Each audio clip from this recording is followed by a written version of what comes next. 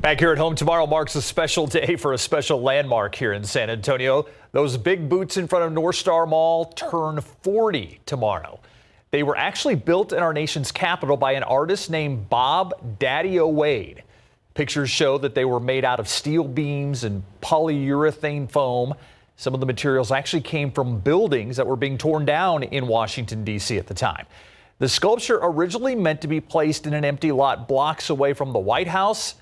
A bidding war led to the former owners of North Star Mall to purchase those boots for $20,000. It's a bargain if you think about it. The sculpture weighs 10,000 pounds and was recognized as a Guinness World Record holder for the largest boots.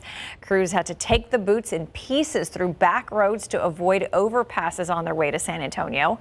It was here the sculpture had to be put back together again. I cannot imagine that stretch of 410 without those boots. No. Yeah, they're a symbol that continued to come up in pop culture, including Fiesta medals here at home.